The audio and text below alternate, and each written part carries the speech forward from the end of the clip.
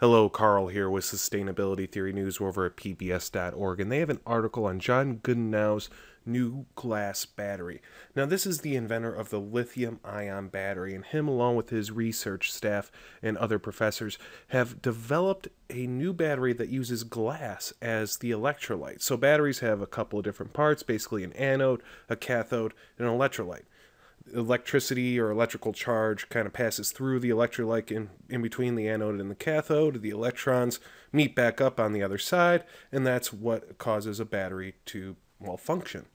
Now, sometimes batteries will catch fire. Lithium batteries, they go through like a crystallization that pierces through the electrolyte and causes a massive short or emptying of the cell and a massive movement of energy from one side to the next. They say this new glass electrolyte is a solid state electrolyte that won't pierce and it won't catch fire. Now, that's amazing in and of itself, but they say it has a 3 times greater energy capacity, so it can hold 3 times the amount of energy, and it can recharge in minutes rather than hours. And on top of all of that, they say they can replace lithium, which is somewhat of a rare substance, with sodium, which is incredibly abundant. It's basically salt. It's in the oceans, it's in mines underground, in old seabeds.